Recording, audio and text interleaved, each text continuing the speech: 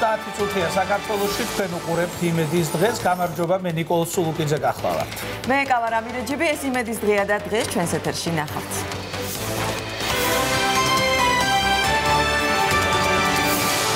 რა იციან ბავშვებმა ნარკომანიის შესახებ? ვიცი რომ არის ძალიან ცუდი და იწვევს დამოკიდებულებას. უნდათ რომ მიიღონ და ვითომ მაგარი ტიპები გამოჩნდნენ. გონიათ რომ მოდაშია. როგორ ავიცილოთ თავიდან ნარკოტიკების მოხმარება მოზარდებში და რა გამაფრთხილებელი ნიშნები არ უნდა გამორჩეთ მშობლებს? საქართველოში ფსიქოსოციალური მომსახურების ცენტრი იხსნება, რომელიც მოზარდებსა და მათ მშობლებს უფასო კონსულტაციას გაუწევს. ფსიქოლოგები და მოზარდები რუბრიკაში წესები მშობლებისთვის.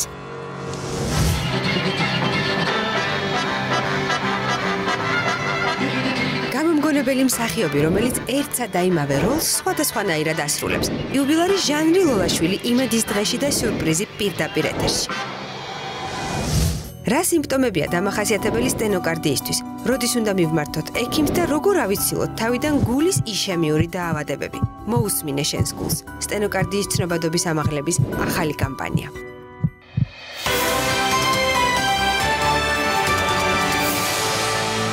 ჩვენს ეთერში გაიგებთ, როგორ უნდა მიხვდეთ, რომ ბავშვს აწუხებს პოლიპები ან ადენოიდები ცხვრში. როდის ხდება ოპერაციული ჩარევა, გარდაუვალი, რა საფრთხეები შეიძლება ახლდეს თან პოსტოპერაციულ პერიოდს. ასევე შევეცდებით სტუმრებთან ერთად გავარკვიოთ, რა საფრთხეს უქმნის ჯანმრთელობას ტონზილიტი თუ მას დროულად არ ვუმკურნალებთ. დაელოდეთ ამ ნაწილს ოდნავ მოგვიანებით იმედის დღეში. მხოლოდ საკვები ვერ შეცვლის ჩვენს ცხოვრებას უკეთესობისკენ, მაგრამ მას დიდი წვლილი შეტანა შეუძლია. დიეტოლოგმა კეტრინ მიჩელმა ოჰაიოდან შეარჩია კონკრეტული 7 პროდუქტი, რომელიც უნდა მივირთვათ თუ გვინდა რომ 100 წლამდე ვიცოცხლოთ. ამ ყველაფერზე ნინია ზვიადაძე უფრო დაწვრილებით მოგვიყვება. გაეროს ბავშვთა ფონდის ევროპისა და ცენტრალური აზიის რეგიონული დირექტორი აფშანხანი პირველად ესტუმრა საქართველოს და სულ რამდენიმე დღით დარჩება ჩვენს ქვეყანაში. იმედის დღის ჟურნალისტმა ნუცა მამულაშვილმა მოამზადა მასთან ვრცელი ინტერვიუ, რომელსაც ოდნავ მოგვიანებით შემოგთავაზებთ. რა იციან ბავშვებმა ნარკოტიკის შესახებ და როგორ უნდა ავიცილოთ თავიდან მოზარდებში ნარკოტიკების გავრცელება? დღეს ხუთშაბათია და ხუთშაბათს რასაკვირველია ჩვენ გვერდება თიკა წერეთელი, რომელიც შეუცვლელ რჩევებს აძლევს მშობლებს, მოზარდებს, ყველა საზოგადოებას და არც დღეს იქნება გამონაკლისი, მით უმეტეს თემა საკმაოდ აქტუალურია სამწუხაროდ და პრობლემური. თიკა დღემშვიდობის და გისმენ. მოგესალმებით ნიკოლოზ, მოგესალმებით ჩვენს მაყურებელს. თემა მართლაც აქტუალურია და საკმაოდ მძიმე და მტკივნეული, თუმცა ეს არის ის თემა, რომელზეც აუცილებლად უნდა ვისაუბროთ, იმიტომ რომ რაც შეიძლება მეტი ინფორმაცია მიიღონ როგორც მშობლებმა, ასევე პედაგოგებმა და რაც მთავარია ბავშვებმა. ჩვენ დღეს ვისაუბრებთ სხვადასხვა სახის მიჯაჭვულობაზე მოზარდებში. ძალიან კარგად ვიცით, რომ მოზარდობა არის ისეთი პერიოდი, როდესაც ადამიანი ეძებს საკუთარ თავს, საკუთარ ადგილს საზოგადოებაში და ძალიან ხშირად დგამს უცნაურ ნაბიჯებს. როგორც სპეციალისტები ამბობენ, ექსპერიმენტირებენ ხოლმე სხვადასხვა სახის ნივთიერებებით და ეს ნივთიერებები შეიძლება იყოს ნარკოტიკებიც კი, რომელიც არასასურველ შედეგს იწვევს, ჩვენ ეს ძალიან კარგად ვიცით.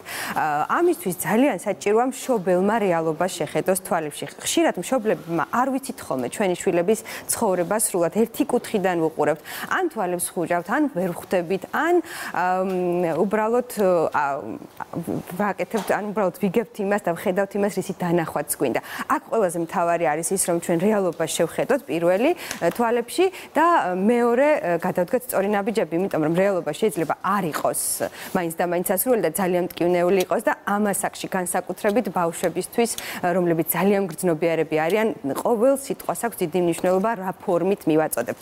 მოკლედ, დღეს ჩვენ მთავარ ყურადღებას მაინც გავაკეთებთ ნარკოტიკებსა და ნარკოტიკულ საშუალებებზე და მე მინდა პატარა მინიშნებები მოგცეთ, რასაც ამბობენ სპეციალისტები, ანუ შეგვიძლია დავაკვირდეთ ბავშვებს და თუ აქვთ ესა თუ ის ნიშნები და ეს თვისებები, მაშინ ჩვენ უნდა მივაქციოთ ყურადღება და რაღაც გარკვეული ზომები მივიღოთ. ანუ თუ ბავშვი რადიკალურად შეიცვალა, აქვს გაყინული მზერა, აღარ სწავლობს, ხასიათის ცვლილება აქვს, დილით გაღიზიანებულია, საღამოს მშვიდი, სოციალური აქტივობებიდან გამოთიშულია, მეხსიერების პრობლემა აქვს, სახლში ნივთების ან ფულის გაქრობა დაიწყო, ასევე შეიძლება დაიწყო ტყუილები და სახლში ხშირად აგვიანებს და ასე შემდეგ.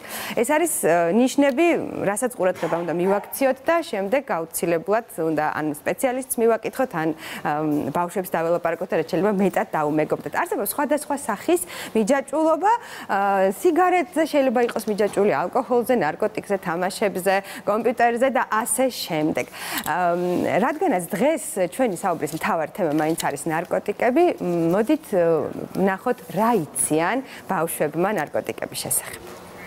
ბევრი ნარკოტიკია და ყველა სხვადასხვანაირად მოქმედებს ტვინზე. ვიცი რომ არის ძალიან ცუდი და იწვევს დამოკიდებულებას. ორგანიზმი ეჩვევა და როდესაც ნარკოტიკის ვეღარ იღებს ის ადამიანი კვდება. თუ დაუშვათ ადამიანი მიიღებს, შეიძლება ნაადრევად დაბერდეს. შეიძლება ადამიანი გააგიჟოს ნარკოტიკმა, ჭკუიდან გადაიყვანოს, ან ისეთ რაღაცები გააკეთებინოს, რომ ბოლოს თავი მოიკლას. არასრულწლოვანები იყენებენ ნარკოტიკს. ტვინს აზიანებს და ადამიანისთვის არის საზიანო, მაგრამ მე ხო რო გაიკეთებ, მე მე სუგინდა.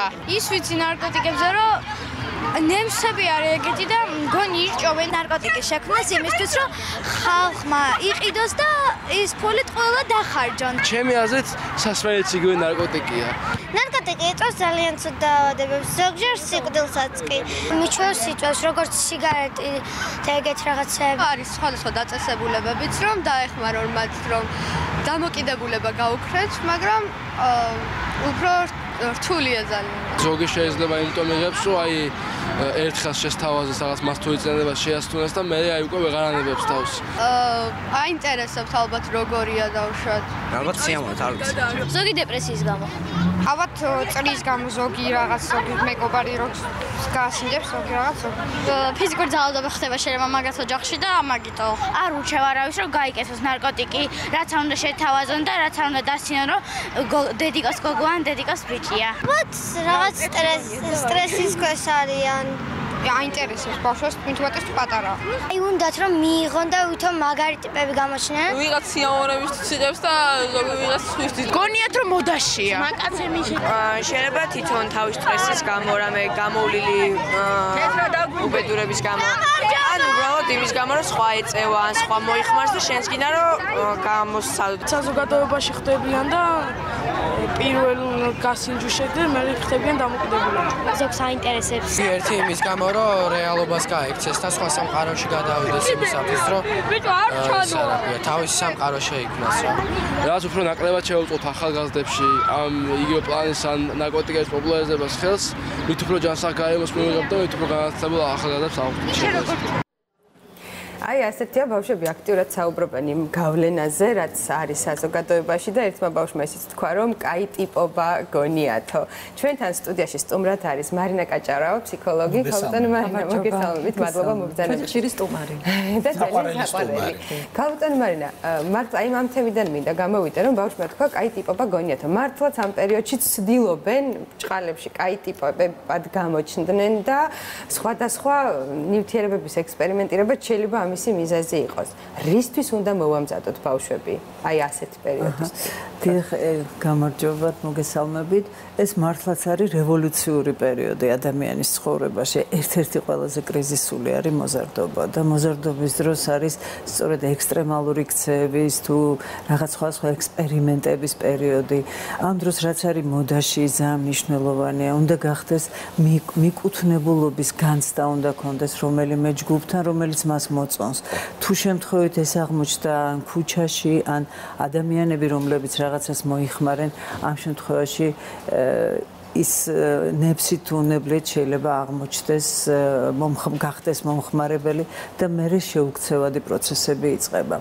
და ხშირ შემთხვევაში ადვილი აღარ ხდება ამ ადამიანის როგორც კურნალობა, ისე რეაბილიტაცია. მათ უნდა იცოდნენ და ინფორმირებული არჩევანი უნდა გააკეთოს ზოგადად ადამიანმა. მშობელმა უნდა მიეწოდოს ეს ინფორმაცია. იცით რა არის? მშობელი ამ დროს თუ დისკრედიტირებული არ არის და მშობელს თუ ავტორიტეტი დაკარგულია, გაზრიც არ აქვს, ზოგჯერ არ იღებს, იმიტომ რომ მშობელი, იცით, აი როგორც კი ვეუბნებით, რომ ნარკოტიკი ძალიან ცუდია, ესე რო იწყებ.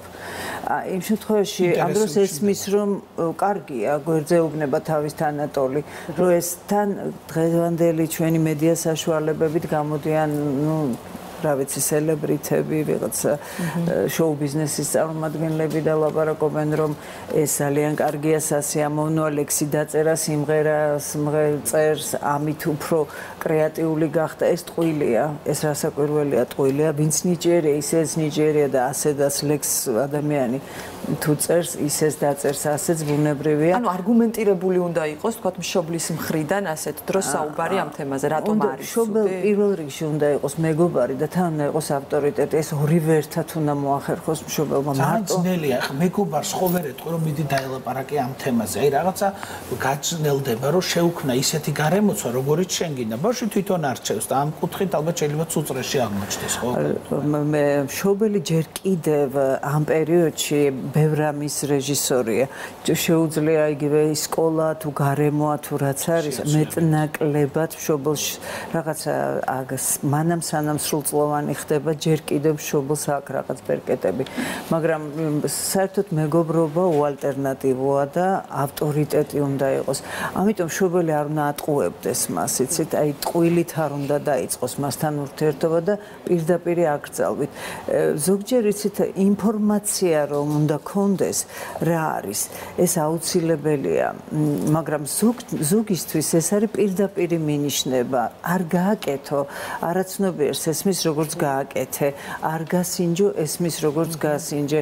მამაკაცებს მოეხსენება ცოლები რომ არ დალიოსეუბნებიან და რომ უფროსვავენ. თუმცა შეიძლება თქვას არც ვაპირებდი დალევას და იმდენიმე ლაპარაკე რომ მე მაინც დავლევ. ან მაინც დავლევ. როდესაც მშობელი აღმოაჩენს ქალბატონი მარინა რომ მისი შვილი არის არასასურველ წრეში ან აკეთებს იმას რაც არ არის მისთვის სასარგებლო. აი რა რეაქცია უნდა გქონდეს? მართლა რთული არის ამ დროს ემოციების მოთოკვა, როცა საქმე შენ შვილს ეხება. რასაკვირველია, ყველაზე დიდი ემოციაა შვილი. არა, ამ დროს აუცილებელია სიმშვიდე სწორედ და ესეთი რაციონალური ქცევა. დაჯდომა, დალაპარაკება და სპეციალისტს უნდა მიმართონ აუცილებლად, იმიტომ რომ შეიძლება მარტო მშობელმა ვერ გაართვას თავი, ან ამდენი ცოდნა არ აქვს მას, ან ამდენი გამოცდილება არ აქვს, ბუნებრივია. აი მე მქონდა ესეთი შემთხვევა, დაახლოებით მოზარდებთან 25 ბავშვიან ჯგუფში მქონდა ჩვენ საუბარი სამივე დიდი სათაურით, სამივე ტიპის ნარკოტიკებზე, ესე ვთქვათ, ეს არის დეპრესანტები, სტიმულანტები და ჰალუცინოგენები. ხო, იმიტომ რომ ადამიანის სამი ტიპის სიამოვნებას გვაქვს ჩვენ, ერთი არის პასიური, მეორე აქტიური, მესამე პასიური აქტიური. და რომელი რას იწვევს ესეც? და იცით რა არის, ეს სიამოვნება ჩვენ ყველა ჩვენთაგანში არის, ჯერ კიდევ მუსლად ყოფნიდან მოყვება. ნუ პასიური არის ტახტზე წოლა, კოტრიალი და საერთოდ სიზარმაცესთან ასოცირებული იგივე პლაჟზე გარუჯვა და აქტიური სიამოვნება ეს არის თხილამური, ხტუნაობა, ცეკვა და პასიურ აქტიურ ეს არის სავარძელში ვიждდე და ვიოცნებო როგორ ვსრიალებ ან როგორ ვცურავ ან როგორ ცხენზე ვზივარ და და ნარკოტიკებიც ესეთნაირად არის, ესეთ მათი მოქმედებით გაყოფილი არის. პასიური, აი აქ იყო მაგალითად გარეგნობა, თვალები არის ძალიან ინფორმატიული მშობლისთვის, გუგებს უნდა დააკვირდეს.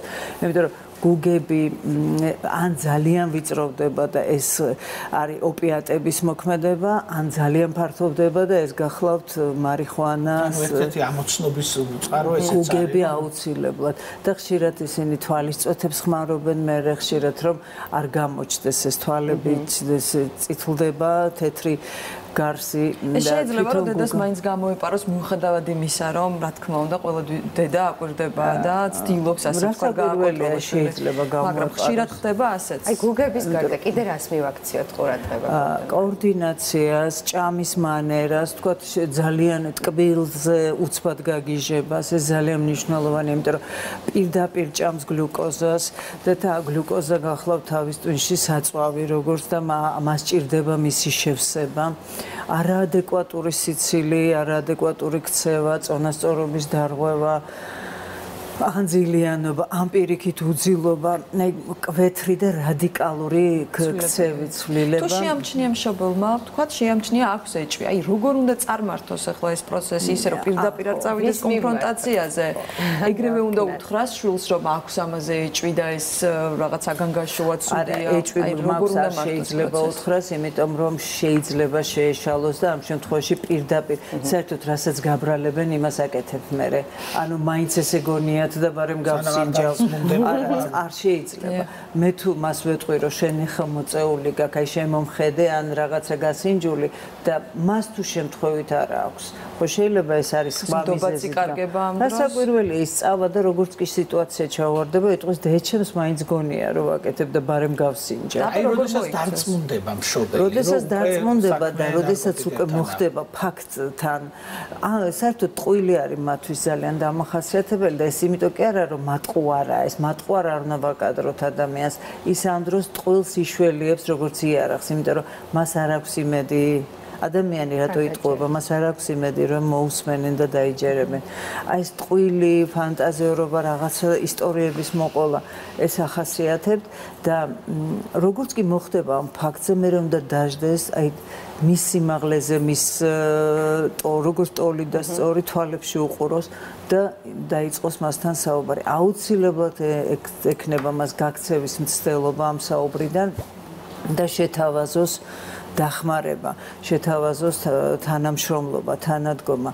თუმცა, აი მე წეგან დავიწყე და ვერ დავამთავრე 25 მოზარდთან მქონდა საუბარი და ერთმა თქვა ესეთი რამე რომ იმ 24-ში გამოიწვია სრული შოკი ინფორმაცია. მე როდესაც ჩვენ ეს ეწოდებული შერინგი გქონდა, ანუ ყველამ თავისი აზრი თქვა, გაზიარება გქონდა, გქონდათ სრული რომ მე არ ველოდი ამას და მე არ მეგონა თუ ეს ესეთი ცხოვრებაში, აი ვინმე რომ შემომთავაზებს, მე ხო ეს არასოდეს დამავიწყდება და სასიამოვნო მოსასმენი იყო, თუმცა ჩვენ არ ვიცი ცხოვრებაში ვინ რა გადაწყვეტილებას მიიღებს და ერთ-ერთმა თქვა ესე ახალგაზრდამ რომ იცით რა მე მირჩევნია ვიცხოვრო 40 წელი და ვისიამოვნო ვიდრე თქვა და ახლა ეს ყველაფერი ვიცი 90 და ვიყო ჯამრთელი და თქვა აი ამ დროს უძლური ხდება ადამიანი აქ არის ღირებულებების არჩევანია მაინც არა განწირული არავინ არ არის იცით რატომ იმიტომ რომ ხშირ შემთხვევაში შეიძლება ადამიანს აი თვითონ მისივე ორგანიზმა უშველოს იმით რომ ვერ მიიღოს რაღაცა ან ისეთი დაემართოს რომ ვეღარ შეძლოს ამის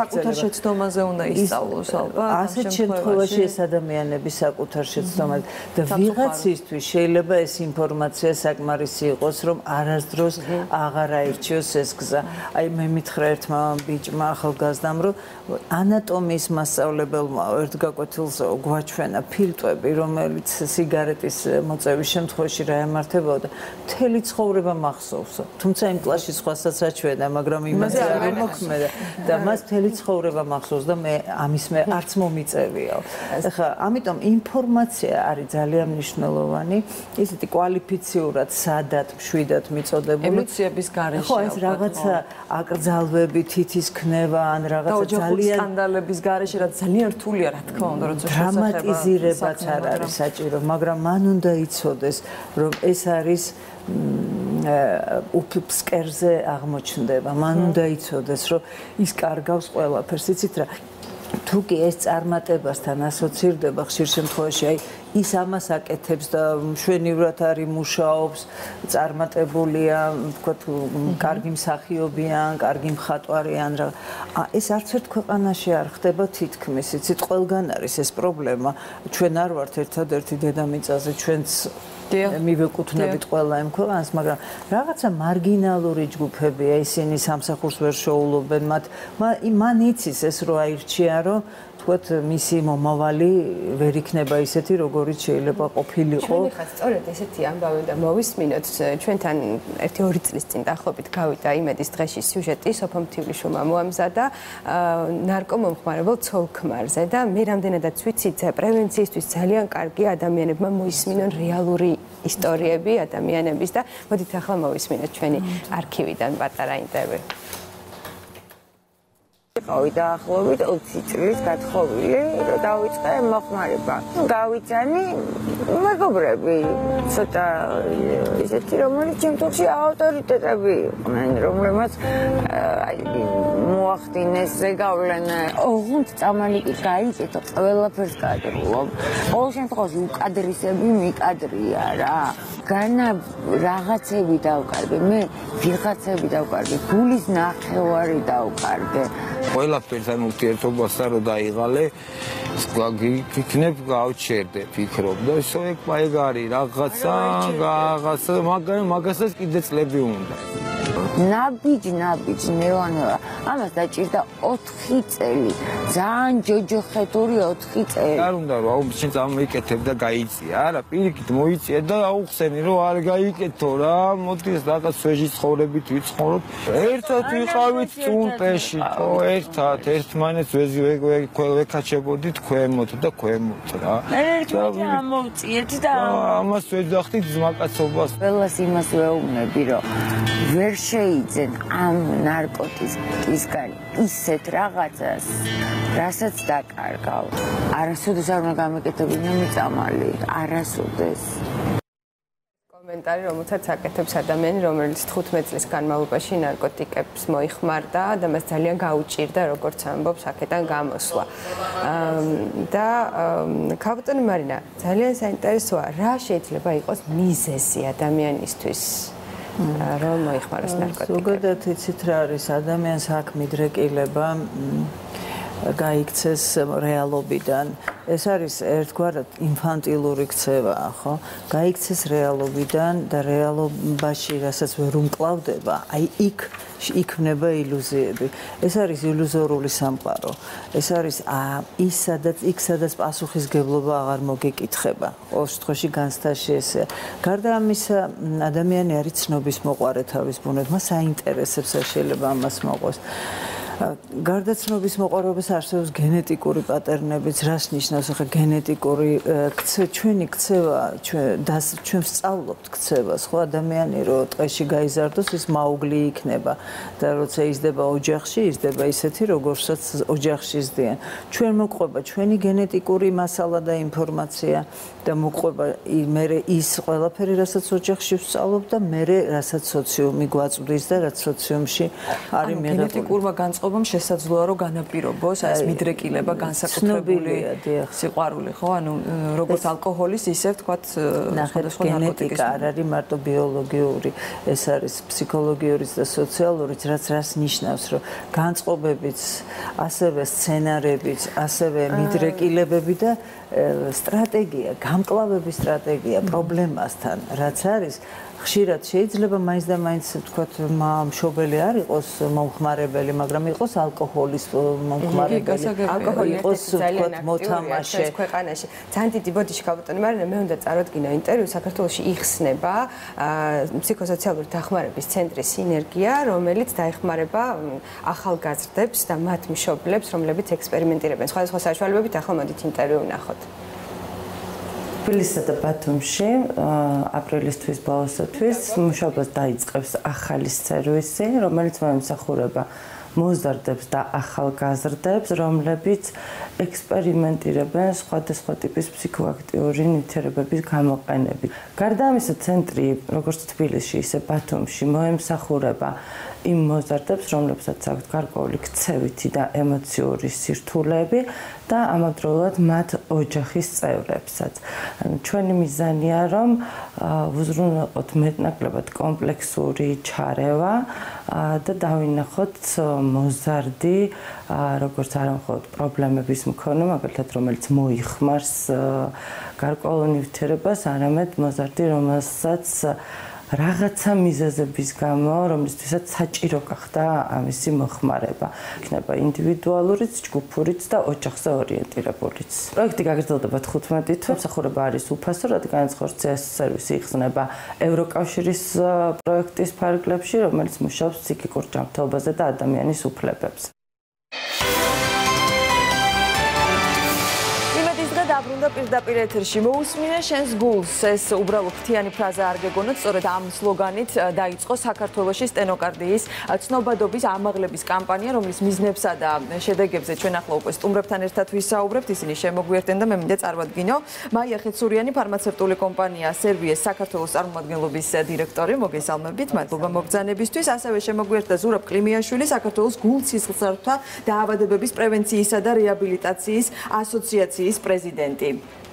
და და ასევე შემოგვიერთდა და კი ბატონო მეცნიერების აპარატით გამოვაცხადებ შემდეგ სტუმრებს ბატონ ზურაბ აღავა კარდიოლოგი მოგესალმებით ბატონ ზურაბ და ქალბატონი დარეჯან გიგიბერია სერვიეს თანამშრომელი რომელიც ხელშიც ახლა მე ვარ ჩავარდნილი და წნევას ვიზომა სანერვიულო დარწმუნებული ვარ რომ არაფერი გაქვს სანდუ ხელში ხარ ქალბატონო მაია თუ შეიძლება მოგვუყვებით აი ამ პროექტის შესახებ და ამ კამპანიის შესახებ რომელიც უკვე დაიწყო ხომ ასეა და თან გზადაგზა რა თქმა უნდა ახსნით ნიკოლოზი რატომ გამოგვეთიშა ამ შემთხვევაში და რატომ გადაინაცვლა მან ქალბატონ დარეჯანთან გისმენთ ეს არის პაციენტების ინფორმირების კამპანია მოусმინე შენს გულს სახელწოდებით თქვენ აღნიშნეთ უკვე რომელიც არის ევროპის კარდიოლოგთა საზოგადოების ინიციატივა აპრილის თვე მიეძღვნა სტენოკარდიის ინფორმირებულობას ამ ინიციატივას მსოფლიოს 54 ქვეყანაში მხარი დაუჭირა კომპანია სერვიემ და მოხარულები ვართ რომ საქართველოში ასევე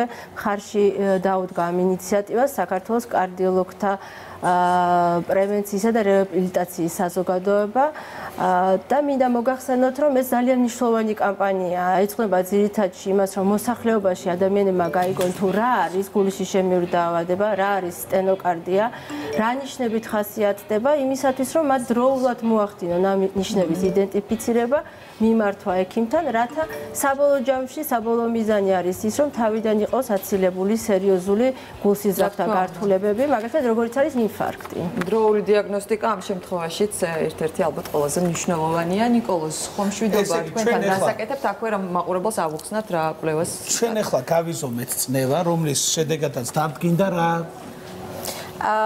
120 90-ზე. არაჩვეულებრივი, ეს არის ჩემი წნევა. ახლა რა უნდა ვქნა? შემდეგი ეტაპი რა არის? შემდეგი ეტაპი ჩვენ შეგვიძლია პრაქტიკულად პულსის დაფიქსირდა, შემდეგ ეტაპზე ჩვენ უნდა გავიზომოთ საერთო ხოლესტერინი. საერთო ხოლესტერინი. აბა, სხვათა შორის ეს რაღაც ესე უცხო თუ შეიძლებოდა ამ ხოლესტერინის გაზომვა არ მეგონა ესე რამდენი წუთში. ნელა, კი ბატონო.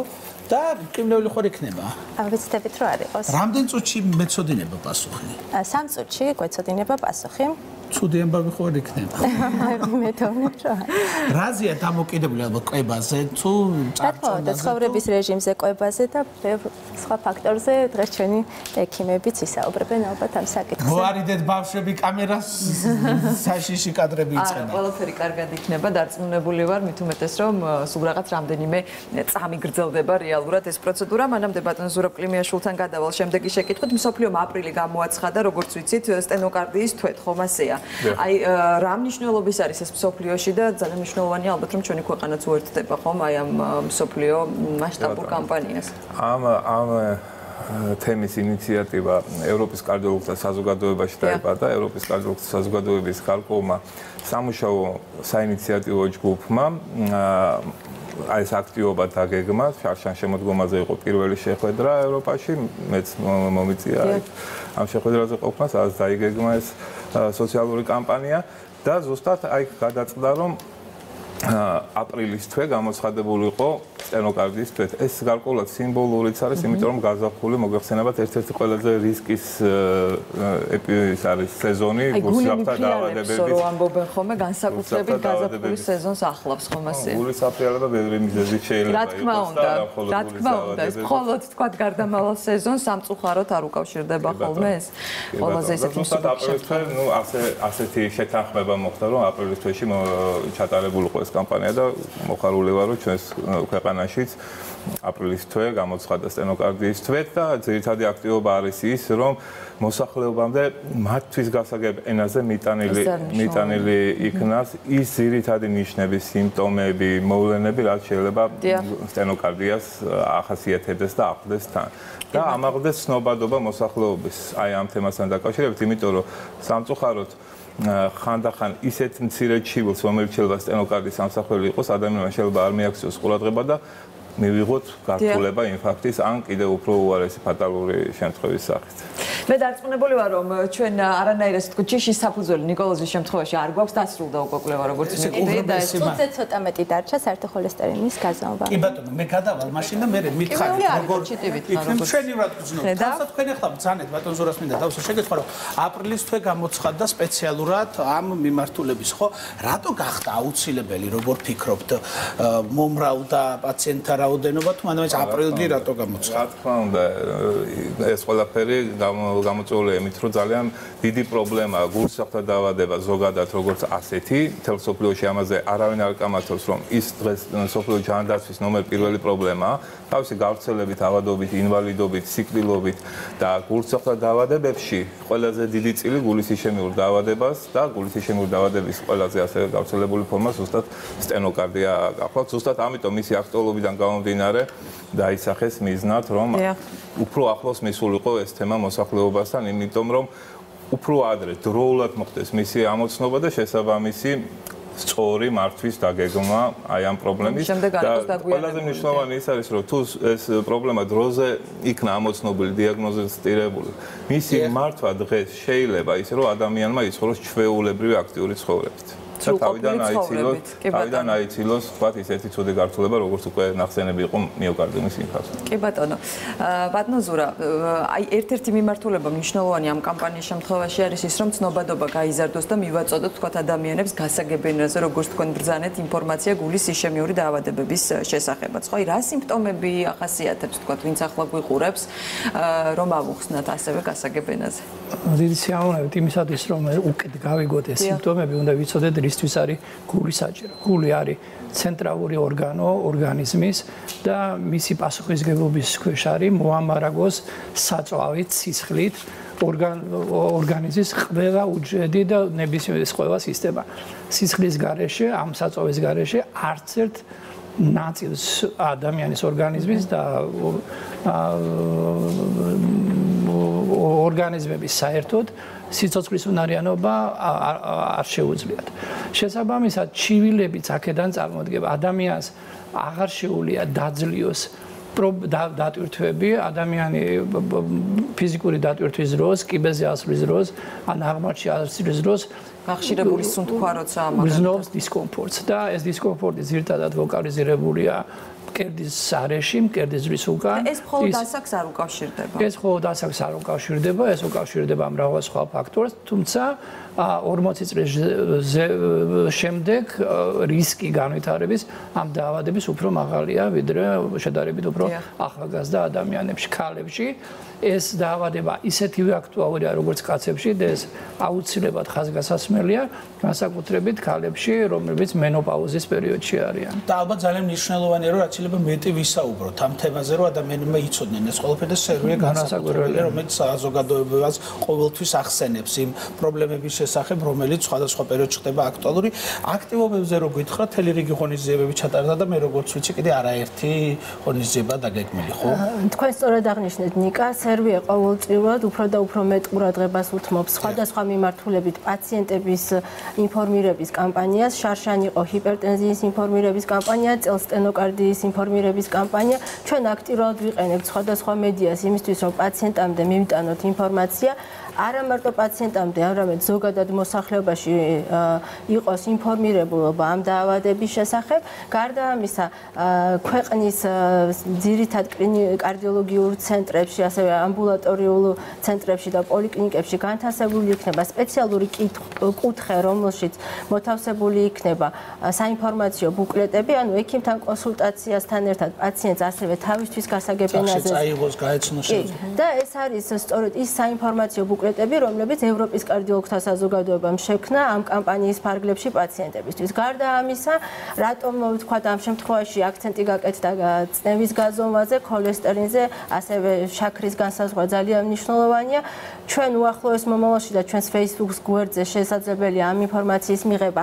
გვექნება საზოგადოებრივი შეყრის ადგილას, შესაძლებელია სავაჭრო ცენტრებში სპეციალური რისკის განსაზღვრის აქცია, რისთვისაც ადამიანმა უნდა შეაფასოს თავისი წნევა, ქოლესტერინი და შაქარი და ალბათ უკვე ბატონი ზურა ისაუბრებს, რომ რა მნიშვნელობა აქვს ამ რისკის განსაზღვრას ადამიანისთვის. მოდი ჩემ მაგალითზე ვისაუბროთ, ვეღარ მე და მაინტერესებს რა არის ჩემი დიაგნოზი და პასუხი. თუ შეიძლება რომ ვიცით უკვე პასუხი. 125, ანუ ნორმა არის, შვენიერია. შენგერმოცელე რა არის ნერვიულობის საფუძველი? 125 რამე ზღვართან ხო არ არის ახლოს? ოპტიმალურია, კარგია. აი ნახეთ იქ რუკა გამოჩნდა. ეს არის ეგრეთ წოდებული რისკის რუკა, რომლის ძირითადი დანიშნულებაც არის ადამიანებში, რომელთაც ჯერ არ აქვს დიაგნოსტირებული გულისშემიური დაავადება, განისაზღვროს შესაძლო ალბათობა აი ამ პრობლემისა უახლოესი 10 წლის განმავლობაში. აი ხო ბატონი ნიკას მაგალითზე თქვენი ასაკი ბატონი ნიკა ხო, ნუ აი ეს ქვედა ზღვარი მაინც როგორც ბატონა ზურამს 40 წლიდან იწყება, ხო, ესეთი კატეგორია. თუმცა აქვე მინდა ვთქვა, რომ ძალიან გაახალგაზრდავდა და 30 წლისევი ძალიან ხშირია, უფრო ქვევითაც კი ყოლია პაციენტები უკვე ინფარქტით, მიოკარდიუმის ინფარქტით სამწუხაროდ და ძალიან გახშირდა უფრო ახალგაზრდა ასაკში. ესეც კიდევ უფრო მნიშვნელოვნად ხდის აი ამ საკითხს და აი ამ პრობლემას და აქტუალურად. ცხრილზე რო გაჩვენეთ, აი ჩემი ცხრილზე ეხლა თქვენ მოხდებით აი ეს ქვედა კვადრატში მწველობა თქვენი არ მეწევს. არ ეწევით ძალიან კაცი. აი მამაკაცი ქალბატონი ორი სქესის მიხედვით დაყოფილია, მამაკაცის გრაფებში არამწეველები გამოყოფილია, ხო? ჩამოყვებით სულ დაბლა, холестериნის დონე 150-ზე ქვევით არის თქვენი და მოხვდებით აი 0 გრაფაში, სადაც 4 წერია ხედავთ, აი სულ მწვანე ბოლო 0 გრაფა. ანუ უახლოესი 10 წლის განმავლობაში თქვენ, უახლოესი 10 წლის განმავლობაში გულისშემიური დაავადების განვითარების რისკი პრაქტიკულად არ გაქვთ. მე აუდელი დარჩება. რა თქმა უნდა, აი ამ რეჟიმის შენარჩუნების შემთხვევაში. თუმცა აქ უნდა დაემატოს, რომ დაავადებულ პირებს იმ ადამიანებს, რომელთაც უკვე აქვთ ისემიური დაავადება, მათი ქოლესტერინის დონე, ანუ არა საერთო მხოლოდ არამედ ცუდი ქოლესტერინის დონე ორჯერ ნაკლები უნდა იყოს ვიდრე საშუალოდ მიღებული ნორმა. დიახ. ეს ძალიან მნიშვნელოვანია, იმიტომ რომ ხშირად აი ქოლესტერინის ნორმაში მაქვს იწყვიან და მე მედიკამენტებს წვიტან ხოლმე და როგორც ბატონო ზურამ თქვა ეს სხვა ნორმა აქვს იმ ადამიანს ვისაც უკვე დაავადება აქვს. რა თქმა უნდა ყველას მოგიწოდებთ რომ იყოთ ყურადღებით, არ უგულებელყოთ ასე ვთქვათ, როგორც ჩვენ დავიწყეთ დასაწყისში იმ სლოგანით მოусმინე შენს გულს, აუცილებლად უნდა დაუგდოთ ყური თქვენი გულის ხმას, თქვენს ორგანიზმს, რას კარნახობთ და ასე ვთქვათ, არ უგულებელყოთ თუნდაც ის გახშირებული სუნთქვა, რომლითაც შეიძლება კიდევ უფრო ვთქვათ რთული პრობლემები იწყებოდეს. ქალბატონ მაია, სად იქნება შესაძლებელი სავაჭრო ცენტრებში იგეგმება ხომ აი ამ სწრაფი ტესტების ამ ეტაპზე ზუსტად მოლაპარაკება გვაქვს რამდენიმე სავაჭრო ცენტრთან და ჩვენ სერვიეს Facebook გვერდზე განთავსებული იქნება როგორც თარიღი, ისე ლოკაციები, სადაც ეს აქციები ჩატარდება და მაყურებელს, რომელიც დაინტერესებული იქნება, გვადევნოს თვალი და ჩვენ აუცილებლად ამ ინფორმაციას განვათავსებთ ჩვენს გვერდზე. ძალიან დიდი მადლობა, მართლა ძალიან მნიშვნელოვანი ინიციატივა და მე მიხარია, რომ ადამიანები აცნობიერებენ ამ პასუხისგებლობას, კომპანიები, რომელსაც თქვენ წარმოადგენთ და ესე მაწვდით ყველაფერს, თავარია იცოდეთ კანონი და იყოთ დაცული, როგორ ვიმოქმედოთ ამ წინააღმდეგ. მადლობა, წარმატებებს გისურვებთ. დიდი მადლობა, წარმატებებს გისურვებთ და ალბათ ჩვენი სტუმრების და მაყურებლის დაგვეთანხმება იმაში, რომ კვებას ერთ-ერთი ძალიან მნიშვნელოვანი ადგილი უკავია ჩვენს ჯანმრთელობაში და სწორედ ასეთი ჩამონათვალი კვების საკვები პროდუქტებისა გამოაქვეყნა ერთ-ერთმა დიეტოლოგმა და რა უნდა მივირთვათ იმისთვის, რომ სიცოცხლე გავიხანგრძლივოთ, აი ამ პროდუქტებს მოუყარა თავი ჩვენთვის ახლა ნინია ზვიადაძემ, რომელიც პირდაპირ ეთერში გვერდდება. ნინია, მოგესალმებით, გისმენთ. მოგესალმებით ყველას. ჩვენ ვართ ის, რასაც ვჭამთ, ალბათ ამ ფრაზას არაერთხელ გაიგონებდით. დიეტოლოგმა კატრინ მიჩელმა ოჰაიოდან კი ამ გამოთქმას კიდევ ერთი დაუმატა. თუ გინდა იყო 100 წელს გადაშორებული, კონკრეტული 7 პროდუქტი უნდა მიირთვათო. რა თქმა უნდა, ამ დასკვნას ერთვოდა თან სხვა მეცნიერებთან ერთად ჩატარებული კვლევაც, რომელშიც 100 წელს გადაშორებული ადამიანები იღებდნენ მონაწილეობას. გამოიკვლიეს მათი ცხოვრების სტილი და აღმოჩნდა, რომ ამ ადამიანებს აერთიანებდათ ფიზიკური აქტივობები, ხილბოსტნეულის, მარცვლეულისა და თევზის ჭამის სიყვარული და ამასთან მიზნებამდე მიღწევის დიდი სურვილი. მეცნიერებმა კვლევის შემდეგ 7 საკვები შემოგთავაზეს, რომლებიც მათი თქმით სიცოცხლეს გაგვიხანგრძლივებენ და შესაძლოა 100 წელსაც გადავსცეთ. სიაში პირველი არის მუხუდო და ოსპი. ეს ორი პროდუქტი უკვე მრავალი წელია ადამიანების დიეტის განუყოფელი ნაწილია. ისინი შეიცავენ დიდი რაოდენობით პროტეინებსა და ანტიოქსიდანტებს, რომლებიც ხელს უწყობენ პულსის რეგულირებასა და წონის კონტროლს. ეს ორი პროდუქტი ამცირებს ქოლესტერინის რაოდენობას და არეგულირებს არტერიულ წნევას. კვლევამ ასევე აჩვენა, რომ ოსპი ებრძვის მსხვილი ნაწლავის კიბოსაც და ამბობენ, რომ მარცვლეულის დიეტას ვინც მიმართავს და მუხუდოს და ოსპს ხშირად მიირთმევს, მათ სიცოცხლის ხანგრძლივობის ყველაზე მაღალი მაჩვენებელი აქვთო. ნამდვილად საოცარია, როცა ბუნების ნაჩუქარი სხვადასხვა არომატების დახმარებით გვთავაზობენ, მივაღწიოთ 100 წელზე მეცს, განსაკუთრებით ისეთი არომატული მცენარეებით, როგორებიცაა მიხაკი, სალბი, ბაზილიკი, კურკუმა. ისინი მამნი ნივთიერებებთან ბრძოლაში ძალიან გვეხმარებიან, მაგალითად კურკუმას კოსმეტოლოგებიც კი იყენებენ კანის გასათეთრებლად და ამასთან ეს ებრძვის უჯრედების დაზიანებას. ასევე ისეთი სანელებელი, როგორიცაა დარიჩინი, გლუკოზის შემცველობას ამცირებს თურმე სისხლში. გლუკოზის გადაჭარბებული რაოდენობა სისხლში კი, როგორც ვიცით, აზიანებს ისეთ მნიშვნელოვან ორგანოებს, როგორებიცაა გული და თირკმელი. კიდევ ერთი სასარგებლო პროდუქტია ჭარხალი. დიეტოლოგებისთვის ცნობილი როგორც სუპერპროდუქტი. ის ზრდის აზოტის ოქსიდის რაოდენობას ორგანიზმში, რაც აუმჯობესებს სისხლის მიმოქცევას და სხვადასხვა ორგანოს ჟანგბადის მეტ რაოდენობას აწვდის. შედეგად გვაქვს დარეგულირებული წნევა და უფრო მეტი ენერგია. აიოვას უნივერსიტეტის კვლევებისა, სადაც ჭარხალსა და ერთ-ერთ მედიკამენტს ადარებდნენ ერთმანეთს, 4 კვირიანი დაკვირვების შემდეგ აღმოჩნდა, რომ ჭარხლის მიღებამ სისხლის წნევას მედიკამენტზე არანაკლები სარგებელი მოუტანა. გადააგდეთ ჩიფსები და დაიწყეთ თხილის ჭამაო, გვირჩიეს დიეტოლოგებმა, თუ გვინდა რომ 100 წელს მიუკაკუნოთ. 30 წლიანი კვლევის შედეგებიდან, რომელიც ინგლისურ სამედიცინო ჟურნალში გამოქვეყნდა, ვიგებთ, რომ თხილის ყოველდღიურმა მიღებამ მონაწილეების სიკვდილიანობის ალბათობა 20%-ით შეამცირა. გარდა ამისა, იმუნოლოგიის უახლესმა კვლევებმა დაამტკიცეს, რომ ბოჭკოვანი საკვების მიღებას სიბერის გადადება შეუძლია, რადგან ის დადებით ეფექტს ახდენს ნაწლავურ მიკრობებზე, რაც ასევე ტვინის ანთების ალბათობასაც ამცირებს. მეხუთე პროდუქტია ველური მოცვი. შეგიძლიათ ის მაღაზიებში გაყინულ მდგომარეობაში შეიძინოთ, თუმცა თუ არის არჩევანის საშუალება, გაუყინავის ჭამა სჯობს. ველური მოცვი ძლიერი და ეფექტური საშუალებაა, როცა საქმე ჯანსაღ დაბერებას ეხება, მასში შემავალი ნივთიერებები ებრძვიან ანთებით პროცესს, ამცირებენ ქრონიკულ დაავადებათა რისკს, როგორებიცაა მაგალითად გულ-სისხლძარღვთა დაავადებები, დიაბეტი, სიმსივნე და მეხსიერების დაქვეითება. ველური მოცვი ჩვეულებრივისგან განსხვავებით მცირე რაოდენობით ცხიმს შეიცავს და 21%-ით უფრო მეტ ბოჭკოვან ნივთიერებებს, რაც რასაკვირველია ხელს უწყობს თქვენი ჯანმრთელობის გაუმჯობესებას. ავოკადოც ერთ-ერთი სუპერპროდუქტია, რომელიც დაგეხმარებათ სიბერესთან წინააღმდეგ ბრძოლაში, ის გაგიძლიერებთ იმუნურ სისტემას, გარდა იმისა, რომ ავოკადო შეიცავს თქვენი კანისთვის ჯანსაღ ცხიმებს, ის ამასთან მდიდარია ანტიოქსიდანტებით, განსაკუთრებით გლუტუათონით, რომელიც ბუნებრივად არის სხეულის ყველა უჯრედში. ის ანეიტრალებს თავისუფალი რადიკალების მოქმედებას და ახდენს უჯრედული დაზიანების პრევენციას. მნიშვნელოვანია გავითვალისწინოთ, რომ გლუტუათონის მოქმედება მცირდება ბოსტნეულის მოხარშვის ან შეწვის დროს და დაკონსერვებულ პროდუქტში ეს ნივთიერება საერთოდ აღარ გვხვდება. თუ დაგაინტერესებთ და გლუტუათონზე ცალკე წაიკითხავთ, აუცილებლად აღმოაჩენთ, რომ ის სიბერესთან ბრძოლის საწინააღმდეგო ტოპ ნივთიერებებს შორის ერთ-ერთია. სასარგებლო ყოფილა შავი ქლიავიც. ეს ტკბილი მეწამულისფერი ხილი სავსეა ანტიოქსიდანტი პოლიფენოლებით, რომლებიც სხეულს იცავენ გულის, თვალების, მეხსიერების და იმუნური სისტემის პრობლემებისაგან.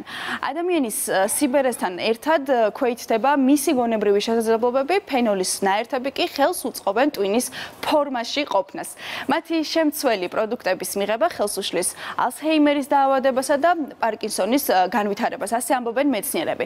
ქლიავი ასევე შეიცავს ისეთ ვიტამინებს, რომელთა კომბინაცია კარგად ინარჩუნებს ორგანიზმის ძვლოვან სტრუქტურას და 5-6 ჯერ ამცირებს მოტეხილობის რისკს. ამჯერად ეს 7 პროდუქტი გაგვიზიარეს მეცნიერებმა სიცოცხლის გასახანგრძლივებლად. მართალია, მხოლოდ საკვები ვერ შეცვლის ჩვენს ცხოვრებას უკეთესობისკენ, მაგრამ მას ამაში ძალიან დიდი წვლილის შეტანა შეუძლია. ძალიან დიდი მადლობა ნინია, მართლა ძალიან სასარგებლო რჩევები მოგვეცი და სხვათა შორის აი ეს საკვები პროდუქტები, რომელიც ჩამოთვალე, უმეტესობა უკვე საქართველოში არის, მაგალითად ავოკადო არ მეგონა და ამას წინათ ზუგდიდში მსხმოიარე ვნახე, ანუ ავოკადოც კი შეგვიძლია ქართული მივირთვათ. დიდი მადლობა უნდა გადაუხადოთ ნინიას. შენ მაინც უფრო ველური მოცვი თუ კურკუმა? რომისკენ ხდება მოცვი? იმედის და დაბრუნდა პირდაპირ ეთერში, კიდევ ერთხელ მოგესალმებით, ვინც ახლა შემოგვიერთით. ქრონიკული ტონზილიტი და ადენოიდები ეს ის თემა, რომელზეც ჩვენ ამ ნაწილში ვისაუბრებთ. მით უმეტეს საკმაოდ გავრცელებულია, საკმაოდ პრობლემური საკითხია ბავშვებში. რა გართულებები შეიძლება ახლდეს პოსტოპერაციულ პერიოდს, ან როდის ხდება საერთოდ აუცილებელი და გარდაუვალი ოპერაცია, ქირურგიული ჩარევა. ამის შესახებ ჩვენ შემოგვიერთდა უკვე სტუმარი სტუდიაში, რომელიც გაგვცემს, რა თქმა უნდა, კითხვებზე პასუხს. ვლადიმერ კვაჭანტირაძე, იაშვილის სახელობის ბავშვთა ცენტრალური საავადმყოფოს ოტორინოლარინგოლოგის სამსახურის ხელმძღვანელი, 10 წლიანი კლინიკური გამოცდილებით ჩატარებული აქვს 10,000-ზე მეტი ადენოტონზილექტომია. მოგესალმებით, დიდი მადლობა მოგზანებისთვის. ეს ერთ-ერთი ყველაზე ისეთი პრობლემური თემაა, ხომ ასეა და ალბათ ესეც განაპირობებს იმას, რომ აი ასეთი სიხშირით ატარებთ ამ ოპერაციებს. რა არის პირველი ნიშანი მშობლისთვის, რომ ბავშვს აქვს ან ქრონიკული ტონზილიტი, ან აწუხებს ადენოიდები? მოგესალმებით, მივესალმებთ ჩვენს მაყურებელს. რა თქმა უნდა, პირველი ნიშნებია და განგაშს წერს მშობელი, როცა აქვს ხშირი ანგინები. პირველი ნიშანი არის ინტოქსიკაცია. ხშირი ანგინები წელიწადში დაახლოებით 3-ჯერ, 4-ჯერ უმეორებს, მკუნალობს სადის პედიატრთან, მკუნალობს ანტიბიოტიკოთერაპიით, მკუნალებს გავა ერთი თვე, კიდევ ისე წავა ინფექცია და ჩამოყალიბდება ქრონიკული ტონზილიტი. ეს ზოგადად ქრონიკული ჩირქოვანი, მწვავე ჩირქოვანი ტონზილიტი უნდა დაფიქსირდეს პედიატრის ან ოტოლარინგოლოგის მიერ. ზოგიერთი ყელის ჩვეულებრივი ტკივილსაც ტონზილიტს უძახის, მაგრამ ეს არ არის. ეს შეიძლება ჩვეულებრივი კატარული ანთებითი პროცესი იყოს. მწვავე ჩირქოვანი ტონზილიტი ფიქსირდება იმ შემთხვევაში, თუ აქ თან ახლავს დაახლოებით 2დღიანი ცხელება, პარალელურად უნდა ქონდეს სისუსტე, პარალელურად უნდა იყოს ყლაპვის გაძნელება და რა თქმა უნდა, სპეციალისტმა უნდა ჩახედოს და დააფიქსიროს ლაკონური ან ფიბრინული ჩირქოვანი ნადები ტონზილაზე, რაც ეს არის უკვე ერთჯერადად და დაფიქსირებული ჩირქოვანი ტონზილიტი. თუ ეს წელიწადში რამდენიმეჯერ დაფიქსირდა, უკვე ხდება საკითხი და ჩვენება, გაწვალდა მშობელი, დადის პედიატრებში, მკუნალობს და ხდება საკითხი უკვე ქირურგიული ჩარევის. პედიატრებში სიარულთან ერთად მეზობლებთანაც დადის, სადაც ეუბნებიან, რომ მანდა მაინც კარგი არ არის ოპერაციის გაკეთება. ხშირად ხსმენია ესეთ შეფასებები. აი ამ შემთხვევაში რაღაცა არის ოქროს ზღვარი, როცა აუცილებელია ოპერაცია. რა თქმა უნდა, ზოგადად ტონზილები, ნუშურა ჯირკვლები, ნუშისებრი ფორმის აქვს და იმიტომ ქვია ნუშურა ჯირკვლები და ადენოიდური ვეგეტაცია ეს შეადგენს ლიმფოიდური რგოლის ელემენტებს. ამ რგოლში შედის ასევე ენის ძირის ტონზილა, რომელიც უფალმა ღმერთმა შექმნა იმისთვის, რომ საჭიროა და საჭირო რისთვის, რომ დაიცვას ორგანიზმი, პირველადი ჭიშკარია, პირველადი კერა, რომ დაიცვას ორგანიზმი მავნე ბაქტერიებისგან, გამოყოფენ ლიმფოციტებს, გამოყოფენ იმუნოგლობულინებს და ებრძვიან მიკრობებს, ებრძვიან და მიდის ბრძოლა, რომ არ გადავიდეს ორგანიზმში მწვავე ვირუსული თუ ბაქტერიული ინფექციები. თუმცა რაღაც გარკვეულ ზღვარს ან ხშირი ანგინების შემდეგ თვითონ გამოყოფილი ლიმფოციტი ხდება ტოქსიურ ალერგენად ყალიბდება და უკვე მიდის ინტოქსიკაცია მთლიან ორგანიზმზე და ხდება სერიოზული პრობლემები, როგორიც არის გულსიზავთა სისტემის, შარდსახესო სისტემის და რა თქმა უნდა ძვალსახსოვანი სისტემის და გამოვლინდება როგორც ართრიტებით, ისე გლომერულონეფრიტით, ზოგადად ქრონიკულ ჩირქოვან ტონზილიტს, ვისაც ხშირად აქვს ეს მწვავე ჩირქოვანი ტონზილიტი, ამ ინფექციას ყავს თავისი, ასე რომ ვთქვათ, ჭყალებში რომ ვთქვათ, საყვარელი ორგანოები და ეს ორგანოებია გული და სახსრები და არის გამოთქმა კიდევაც ინფექცია ლოკავს სახსრებს და ყბენს გულს, სარქლებს აზრიანებს და იწვევს მანკებს და ყალიბდება სერიოზული დაავადებები, როგორც არის ქრონიკული რევმატიზმები და ასე შემდეგ. ყურადღება და დროულად თუ არ მოხდა მკუნალობა და შემდგომ თუ საჭიროა საჭიროებისამრებ სპეციალისტის მიერ გადაწყვეტით ოპერაციული ჩარევა. ამერიკაში მაგალითად როცა ჩახედავენ გლანდებში და ამოჟერეთ თქვენ საბჭოთა მოქალაქე ხართ ეკითხებიან, იმიტომ რომ საბჭოთა პრაქტიკაა, მე როგორც ვიცი. ამერიკაშიც აი მყავდა მაგალითად პაციენტები, ამერიკიდან ორი ბავშვი იყო ძმები, ჩამოვიდნენ ქართველები სხვათა შორის და არ მივიდნენ ექიმთან, სუნთქვა უჭირდათ, ანუ ჰქონდათ ხშირი ანგინები და უჭირდათ სუნთქვა, 6 წელს ასაკის იყოს და დავაკვირდათ კიდევ 2 წელი უთხეს. ჩამოვიდნენ საქართველოში და წავიდნენ სურამში დასასვენებლად, რომ ეს სუნთქვა გაეხსნას, პაციენტი გაძლიერდეს, გამომჯობინდეს, გაჯანსაღდეს, ასე რომ ვთქვათ, თუმცა არც სურამ მარუშველა, იმიტომ რომ იქ სუნთქვა შეუძლებელი იყო და ის ანგინები გაგრძელდა. შემდეგ მომაკითხეს იაშვილის სახელობის კლინიკაში, სადაც გავსინჯა ეს პაციენტები და დავინახე მკოცნავი ტონზილები ქვია როცა ტონზილები ერთმანეთზე არის მიბჯენილი და ფაქტიურად ამ დროს ინფექციის ჰაერის მიწოდება ორგანიზმს არ ხდება სულად და ინფექციის საშიშროებაც უფრო მეტი იყო. შესაბამისად დაუნიშნე ქირურგიული მკურნალობა და ასევე ვიტყვით ამამად რომ გაჯანმრთელებულები ქართველი მოქალაქეები დაუბრუნდეთ ამერიკას. და როგორც ამბობენ ხოლმე თქვა ვისაც გაკეთებული აქვს ცხოვრების ხარისხიც უმჯობესდება ამ ასე ვთქვათ პრობლემის მოგვარების შემდეგ. თუ პრობლემები არის და თუ მართლაც ტოქსიურია ქრონიკული ტონზილიტი, კი ბატონო, თუ ნუშისებური ჯირკვლები და ეს პრობლემაა, რა თქმა უნდა, ეს მთელი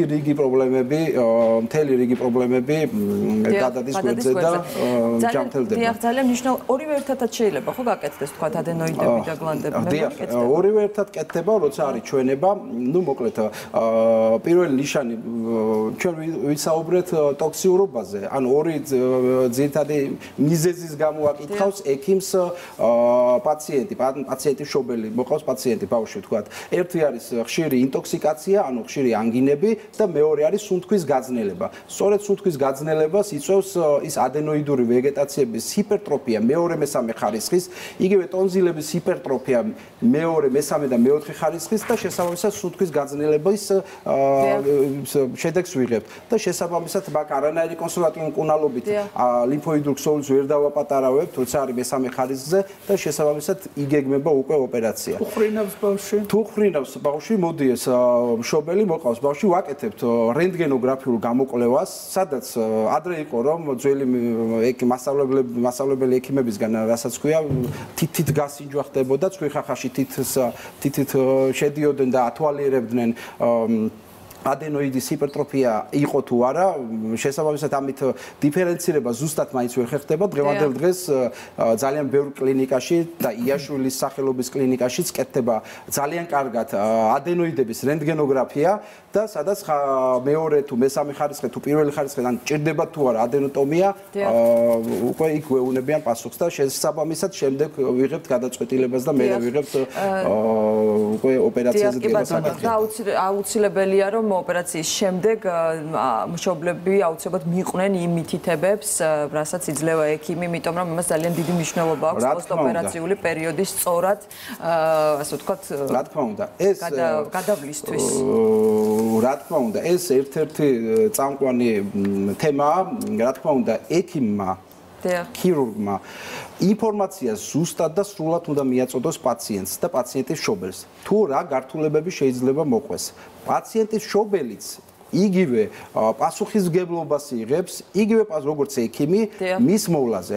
არანაირად არ შეიძლება პაციენტის უყურადღებო დატოვება, არანაირად არ შეიძლება იმ რეჟიმის დარღვევა, რასაც რა თქმა უნდა, რასაც ექიმი ეთქვეს. ბავშვს და ეგრევე პირველ დღეს შემწარი კატლეტი არ შეიძლება. რა თქმა უნდა. კიდევ ერთხელ გავიმეორე. ძალიან დიდი მადლობა.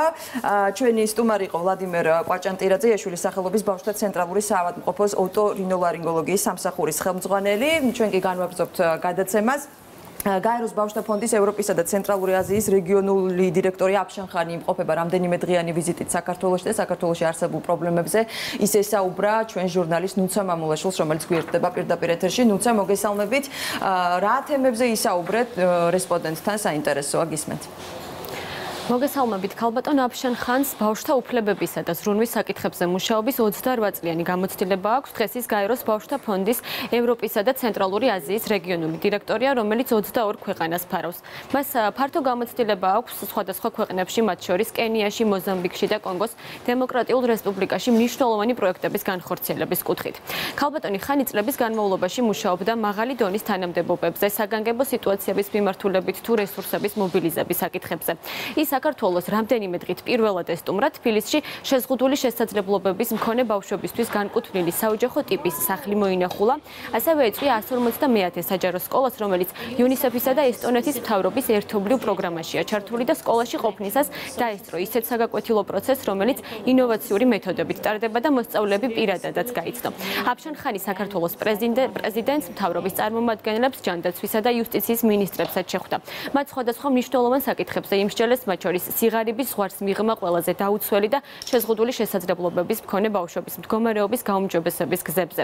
ვიზიტის დასასრულს ჩვენ შევხვდით ქალბატონ ხანს და გავესაუბრეთ სწორედ საქართველოში სტუმრობისას მიღებულ გამოცდილებასა და შთაბეჭდილებებზე.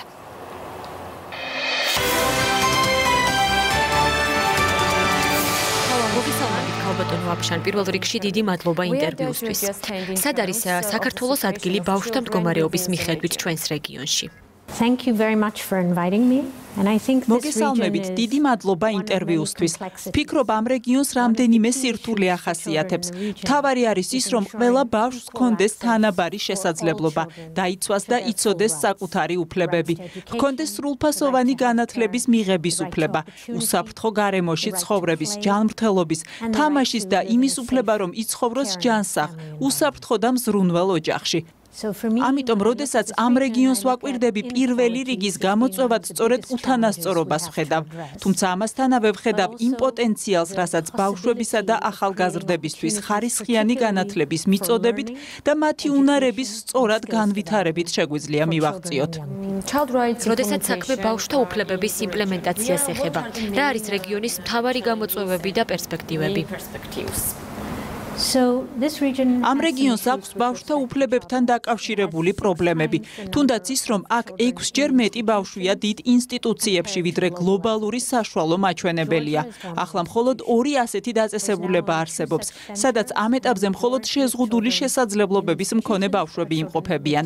ამიტომ ჩვენ ვცდილობთ შევქმნათ უფრო მეტი საოჯახო ტიპის სახლები ბავშვებისთვის, რაც მათ ოჯახურ გარემოში ცხოვრების საშუალებას მისცემს. მეორე მნიშვნელოვანი გამოწვევაა განათლების ხარისხი და მესამე მნიშვნელოვანი საკითხი, რაზეც სიღრმისეულ მუშაობას სწორედ ახლა ვიწყებთ, ბავშვების მონაწილეობა.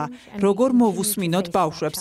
UNICEF-ი ამ მიმართულებით მუშაობს ახალ ციფრულ პლატფორმაზე, YouReport, რაც საშუალებას გვაძლევს თავად ბავშვებისგან გავიგოთ, როგორია მათი აზრი და შეხედულება ამა თუ იმ საკითხზე, რა პრობლემებს აწყდებიან და თავად გაგვიზიარონ საკუთარი მოსაზრებები. შემდეგ ხდება ამ ინფორმაციის დამუშავება და გაზიარება ამა თუ იმ ქვეყნის პოლიტიკის შემქმნელებისთვის. მე ვიცი, რომ საქართველოში ამ მიმართულებით ნაბიჯები იდგმება. პრემიერ-მინისტრის აპარატი ქმნის ახალგაზრდულ სათათბიროს. მნიშვნელოვანია, რომ ამ სათათბიროში წარმოდგენილი იყვნენ მოზარდები განსხვავებული ჯგუფებიდან, რაც მოგცემს შესაძლებლობას მოვისმინოთ მრავალფეროვანი იდეები, მოსაზრებები, თუ რა სურთ ახალგაზრდებს. ბავშვთა მდგომარეობა საქართველოში რა არის ყველაზე მწვავე საკითხები და თქვენი აზრით როგორია მათი გადაწყვეტისთვის აუცილებელი ნაბიჯები? პირველი საკითხი, რაზეც გავამახვილებ ყურადღებას, არის ყველა ბავშვის თანაბარი ხელმისაწვდომობა ჯანდაცვაზე, როგორც წამლებზე, ასევე შესაბამის მომსახურებებზე. მეორე ეს არის ხარისხიანი განათლება და ადრეული, როგორც სკოლამდელი აღზრდა, რაც უმნიშვნელოვანესია, ასევე სასკოლო განათლება. ვფიქრობ, მეტი სკოლა უნდა დაემსგავსოს 150 საჯარო სკოლას, რომელსაც მე გუშინ ვსტუმრობდი, სადაც ბავშვები სწავლობენ ინოვაციური მეთოდებით, სწავლობენ პრობლემების მოგვარების ხერხებს. მოზარდებს აუცილებლად უნდა ვასწავლოთ 21 საუკუნის უნარჩვევები, როგორიცაა მაგალითად კომუნიკაციის, თანამშრომლობის უნარი, რათა ისინი მოემზადონ მომავლის შრომის ბაზრისთვის. და ბოლოს, ისევ თანასწორობამდე მივედით. საქართველოში სიღარიბეში მცხოვრები ბავშვებისთვის სპეციალური დახმარება არსებობს, თუმცა ეს რესურსი მხოლოდ 16%-ს ყოფნის. მაშინ, როდესაც სიღარიბეში ბავშვების 26% ცხოვრობს. ამიტომ აუცილებელია გაფართოვდეს არსებული მიზნობრივი სოციალური დახმარების პროგრამა, რათა ის მიწვდეს ყველა ბავშვს. როგორია თქვენი რეკომენდაციები საქართველოს მთავრობისთვის ქვეყანაში ბავშვთა მდგომარეობის გაუმჯობესების მიზნით? ჩვენ ძალიან მჭიდროდ ვთანამშრომლობთ საქართველოს მთავრობასთან. უკვე გვაქვს მნიშვნელოვანი მიღწევებიც. ახლა ვმუშაობთ სკოლამდელი განათლების ხელმისაწვდომობის გაუმჯობესებაზე, რაც განსაკუთრებით პრობლემურია რეგიონებში. ასევე გვსურს მეტად ფოკუსირება სოციალური კეთილდღეობის უფრო მყარი სისტემის შექმნაზე. განსაკუთრებულ აქცენტს გავაკეთებთ ახალგაზრდებზე და 12-დან 20 წლამდე მოზარდებზე. დიდი სამუშაოა გასაწევი, რომ მათ შეძლონ და განავითარონ საჭირო უნარები.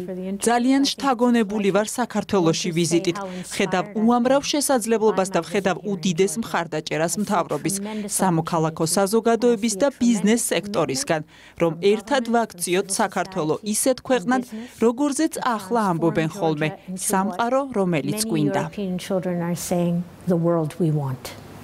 ძალიან დიდი მადლობა ინტერვიუსთვის, მე წარმატებებს გისურვებთ.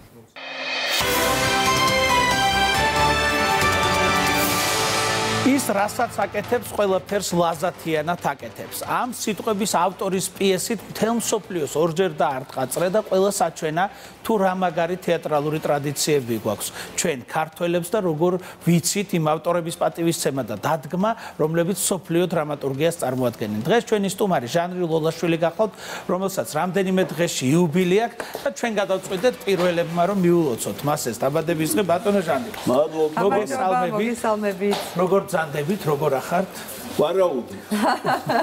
უკვე დიდი ბიჭი გაიზარდა. ძალიან. ეგზო. ჩვენ ყოველ წელს ვცდილობთ რომ რაღაცა მოგილოცოთ და ჩვენი დამოკიდებულება გამოხატოთ თქვენი შემოქმედებისადმი. აი, ბოლო წლიდან, ბოლო წლებში რა იცვლება ადამიანის ცხოვრებაში? თქვა შარშან იყო დაბადების დღე, ამბობდით რომ რაღაცა ვეძებო კიდე ახალ დეტალებს უკვე მხატვრობაში. თეატრში ძებნის სურვილი ხო არ გაგიჩნდათ? არა, იცვლება ის რომ წლები გემატება და ამნეზიური ხდები და ხო, რაღაც ვითარებები წყება მე ჩემს ასაკში ხალხი უჩივის მეხსიერებას, აიგებით რომ რაღაცები გონებაზე არ ლაპარაკობენ, ხო. ხო და რა ვიცი, რა ვთქვა, ვარ ესე. თუ იმის გავახსენდები, მიხარია ხოლმე და თქვენ ბროდკი არ გახსენდებით, აღარ მივიწყებს და ამისთვის დიდი მადლობა. ძალიან მნიშვნელოვანია თქვენ მე მინდა ჯერ თეატრალურ თემაზე ვისაუბრო და მე გადავალ მხატვრობაზე. ელოდება ყველა თქვენ სპექტაკლს. კაცი ადამიანს, რომელსაც ძალიან იშვიათად თამაშობთ ხოლმე, ხო? და რაღაცა სალაროში ხრება ბილეთები, როცა ეწერება, რომ აი დაინიშნა კაცი ადამიანი. ხო არ იგეგმება ან თქვენ საიუბილეოთ ან ახალი სეზონი და რომ ითამაშოთ. ეხლა ამაზე ლაპარაკი მე ცოტა მიჭირს, იმიტომ რომ ფიზიკურად ვერა ვარ ჯერჯერობით კარგად და ნუ თუ შევძლებ აუცილებლად ვითამაშებ, იმიტომ რომ 2 საათი წარმოიდგინეთ სულ სცენაზე და გაუთავებლად მარტო შენ ხო? ეხლა მე ფას არ ვიდებ ამით ხო იცი, მაგრამ რთულია რა, ძალიან დიდი ფიზიკური ენერგია ეჭირდება და როგორც იცით, მე ცოტა ვერ ვარ თლად კარგად ამხრივ. აი ნახო ზაფხულისკენ ვარჯიშობ, მაგრამ რას უშველი სლოვანებას ვარ და გააგდებ კაც. არა, რესურსი. ვარჯიში რას გულისხმობთ? თუ დავდივარ რაღაცებს. ფეხით დადიხარ ვერ? ცოტას. თუ მოვახერხე ხო? გარდა ამისა, ისეთ შრომა მაქვს. ინტელექტუალური ასე რომ არის რა, ნუ რაღაცა ამბები ხდება ჩემს სირულებს. თუ ახლა მაყურებელს დიდი მოლოდინი აქვს იმის, მე ვცდილობ რომ ვითამაშო სპექტაკლი, რა საკვირველია? უკნარა არ ვარ.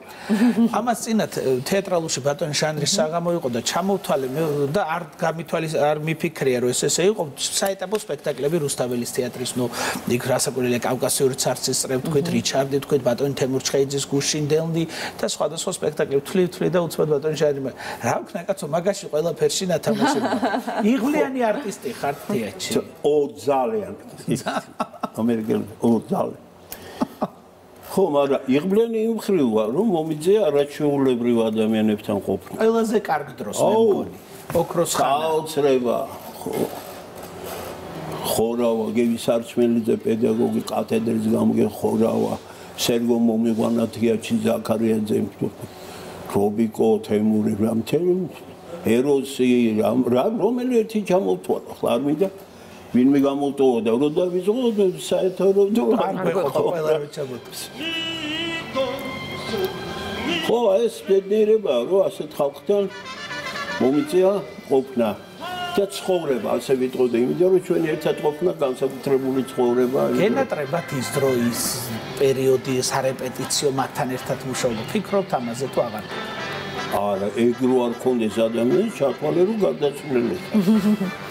აბა რა ეს ისეთი ზაპრატარ მეხსიერებაში შესული რომ ამის დავიწყება როგორ შეიძლება ეს ფსიქიკაში უკვე ჩარჩენილი და ამას ვერაფერს ვეღარ როც გინდოდეს ხო და მე არ მინდა და რატომ მოვიცილო არა ეს ფიქრი იმიტომ რომ ხო ფიქრთან კავშირში და გენიალურია ეხლა თითო ღერე თეთრი თმა ფიქრია ხო იცი წარმოიდგინეთ ახლა რა ნაფიქრა რამდენი მიფიქრია ქვეყანაზე პროფესიაზე და ხალხზე, ერთგულებაზე, მეგობრობაზე და ასე შემდეგ. ერთხელ თქვით და მე ძალიან მომწონს და სულ ვიმეორებ, რომ ადამიანიო საქციელების ჩამონათვალია. აი რა საქციელებები არის ჟანრი ლოლაშვილის ჩამონათვალისთვის აუცილებელი, რომლითაც ესე უყარხართ საზოგადოებას. ხო, არ ვიცი, ხო უყარვარ თუ არა, მაგრამ ერთი რამე ვიცი, რომ ახლა რაც უფრო სიბერისკენ მიდიხარ, ცდილობ რომ მეტი სიკეთეები აკეთო. გაახსეს უხილი. უფრო გულთბილისები ადამიანები. იმიტომ რაღაც ორი დღე დაგჭენია და გინდა ადამიანს დაამახსოვრო შენი თავი, აუ ეს რა კაი ტიპია. და პრინციპში მთელი ცხოვრება იმისკენ არის მიმართული, რომ შენ შვილებს ვიღაცამ ბოლოს უთხრას, რომ არ იყო მამა შენი ცუდი კაცია. აი ამ სამი სიტყვისთვის ვიგრძნობ მთელი ცხოვრება. კაი რა ხდება გვეგეს. თუ სასაცილოა, მაგრამ მაინც ხოთი ცხოვრება სხვა რამეა. კალენდარული დღე ახლა ვითომ მე მსიამოვნებს რა, ძალიან მსიამოვნებს ახლა იმედი ძალიან ყოველთვის ყურადღებას იჩენს პირადად თქვენ და ხმამა გამო. ხო და ახლა თუ მართლა უმადური არ ხარ შევირის თავფეხო საკუთარ თავზე მოგახსენებთ. იღავი ჭმიანად და აი ეს რა საქციელებზე და ცლაბარა მადლიერების გზობა თუ არა აქვს ადამიანს. რა უნდა ამ ქვეყანას საერთოდ კიდე ერთი ყურადღების გამოჩენის შესაძლებლობა ეძლევა იმედს, რომელიც თქვენ დაიმსახურეთ და მე მინდა ახლა ქალბატონ მაკა კუტუბიძეს ვთხოვო, რომ შემობრძანდე სტუდიაში. ქალბატონი მაკა გახლავთ შვეიცარიული სარეიტინგო კომპანიის წარმომადგენელი საქართველოში. ეს ბატონმა ჟანრი არიცის და სიურპრიზია და ქალბატონი აღბრაზდება. იმედი ქალბატონი მაკა თვითონ იტყვის თავის შემობრძანების შვეიცარიული სარეიტინგო ასოციაციის რომელმაც სულ ცოტა ხნის წინ უწმინდეს და უნეტარესი ილია მეორე დააჯილდოვა. მოგესალმებით, გამარჯობა. რა ხდება? აბა გამახარ. სტანისლავსკი ამბობს, თოფლი რო კიდია, გაისვრისო და რაღაცა დებს და უნდა გითხრათ ეხლა რა. მაინამ გავხსნი აქ რა და სულ-ცოტას ვიტყვი ახლა ჩვენი ორგანიზაციის შესახებ. ესე იგი, ნაციონალური ბიზნეს რეიტინგების კავშირი და შვეიცარიის სარეიტინგო ასოციაციის ერთობლივი პროექტი. ყოველწლიურად ჩვენ ვაჯილდოვებთ, ესე იგი, საქართველოში წარმატებულ პიროვნებებს, ვინც თავისი მოღვაწეობით დატოვეს კვალი საქართველოს ისტორიაში და ესე იგი, საქართველოს სახელი გაიტანეს ფარგლებს გარეთ, ანუ ადამიანებს, ვისაც იცნობენ არა მარტო საქართველოში, არამედ საქართველოს ფარგლებს გარეთაც. ეს 8 ქვეყანას აერთიანებს ეს კავშირი და პლუს შვეიცარიის სარეიტინგო ასოციაცია. ეხლა ივლისში გვაქვს დაჯილდოების ცერემონია ჩვენ ბათუმში ვატარებთ სავარაუდოდ განახლებულ უფრო ახლოს დავშვი. და ესე იგი უკვე რა თქმა უნდა გვყავს ნომინანტები და ჩვენ ვაპირებდით რომ ეს ჯილდო თქვენთვის გადმოგვეცა იქ ბათუმში დიდ თეატრში, მაგრამ ეხლა არ დავმალავდა ბატონი ნიკა წოლოკიძის იდეა არის რომ დაბადების დღესზე გადაეცეთ მეუბნები. ამაზე უკეთესი მიზეზი რა შეიძლება იყოს? კი, რა თქმა უნდა, ჩვენ სიამოვნებით დავთანხმდით შეველიეთ ბატონ ჟანრის, მაგრამ იქ როგორც მოწვეულ სტუმარს მაინც მიგიწევთ 1 ივლისს და ჯილდოს ავასწრებთ და ესე იგი როგორც იუბილეებს გადმოგცემთ დღეს ამ ულამაზეს ჯილდოს. ეს არის სახელობითი ჯილდო, ადამიანი ისტორია. აი, ნახეთ, ესეთი ორდერი. ორდენი, რომელიც ისე წვინავს როგორც ბატონი ჟანრის შემოქმედება და ბატონი ჟანრი. გილოცავთ, იმიტომ რომ თქვენ მართლა დაიმსახურეთ და მე წეგან შემთხვევით ირი გამიშრა, ვეღარ ვარ. ხალი სტუდია, ვიდეო სტუდია, არა, ვიდეო ვარშავი. დიდი მადლობა. არაფერს ეს დამსახურებული. შვეიცარია? შვეიცარია, დიდი მადლობა. ჩემგან პირად. თქვენ მადლობა დაფასება არ გაგლიათ, მაგრამ კიდევ ერთი გული აუჩუყდა მე მგონი. არა, რა შეიძლება საქმე. მე ამისანა ჯილდოებს ვცაღებულობს ადამიანი იქვე კვდება ხო? ცოტა ხანში. სუდის ნიშანია? არა, იმედია რომ ეს ამ შემთხვევაში ნამდვილად არ გასარევად გძნობს თავს ჯერჯერობით. კი, 2 წელი მაინც არის გასული და გადასარევად. ხო. ეს დაცვა გამაყოლეთ, თორე ვინმე. კი ბატონო, ნამდვილად ბატონ ჟანრი წარმატებები უნდა გისურვოთ. დიდი მადლობა, დიდი მადლობა ყურადღებისთვის. და მაყურებელი რა თქმა უნდა გელოდებათ ყოველთვის მედია რომ აი ნანატრ ასე ვთქვათ სპექტაკლსაც რომელსაც გულშემატკივარიელის აუცილებლად ითამაშებთ ხო ეს მომავალში კი როგორ არის სადა გადმოგცემთ ყველაფერს ბატონ ჟანრი არა, მაინტერესებს რაში მიიღეთ. თავისუფალი ვარ. თავისუფალი ხო ავიღე და წავედი ახლა მე. წარმატებებს გისურვებთ, ბატონო ჟანი. დიდი მადლობა, კარგად იყავით. ქალბატონო მაკა, უღრმესი მადლობა თქვენ რომ მოგზანდით ჩვენთან სტუდიაში და წარმატებებს გისურვებთ და მადლობა რომ ბატონ ჟანი ესე გაახარეთ. ჩვენ ნელ-ნელა უნდა დავასრულოთ გადაცემა, თუმცა აუცილებლად უნდა ვისაუბროთ ერთი ადამიანის შესახებ, რომელსაც მართლა ძალიან მნიშვნელოვანი წვლილი შეიტანა ქართული მეცნიერების განვითარებაში. თქვენ ახლა კადრში ხედავთ ბატონ მიხეილ ქავთარიას, რომლის კვლევებიც და რომლის წყაროებიც ყოველთვის იყო უმნიშვნელოვანესი, ის 10 წლეულების განმავლობაში ეწეოდა სამეცნიერო მოღვაწეობას, ხელნაწერთა ინსტიტუტში მუშაობდა სხვადასხვა თანამდებობებზე, დირექტორის მოადგილე იყო სამეცნიერო ნაწილში და ბატონი მიხეილ ქავთარია დაიბადა 1929 წლის 19 სექტემბერს. ის იყო უხუცესი თანამშრომელი ამ დაწესებულებისა და მან მთელი თავის შემოქმედება, შეგნებული ცხოვრება, დისერტაციები და კვლევები მიუძღვნა იმ ნაწერების კვლევას, რომელიც მართლა ძალიან მნიშვნელოვანია, დაწყებული ბესარიონ ორბელაიანის შემოქმედებით, დამთავრებული მე-17-18 საუკუნეების ქართული ჰიმნოგრაფიით და ყოველთვის მასთან ახალგაზრდა თაობა მიდიოდა კონსულტაციაზე, რადგან მართლა ფენომენალური ცოდნა გააჩნდა ამ ადამიანს და ასეთი ადამიანების გარდაცვალება მართლა დიდი დანაკლისია, იმიტომ რომ რაღაც მთავრდება ხოლმე და დღეს დაკრძალავენ დიდ მეცნიერს ხელნაწერთა ეროვნული ინსტიტუტიდან გამოასვენებენ. მას და ჩვენ წუხარებას გამოვთქვათ ყველა სახელით, რომ საქართველოს დაკარგა ესეთი დიდებული მეცნიერი. დამთავრდება ჩვენი გადაცემა სამწუხაროდ ამ ასე ვთქვათ ინფორმაციით, თუმცა მადლობა ყველას, ვინც გვიყურეთ პირველის ნახევრიდან ამ დრომდე. წინგელით ქრონიკა იმედის დღე კი ხვალ დაბრუნდება ტრადიციულ დროს პირველის ნახევარზე იმედზე. ნახვამდის.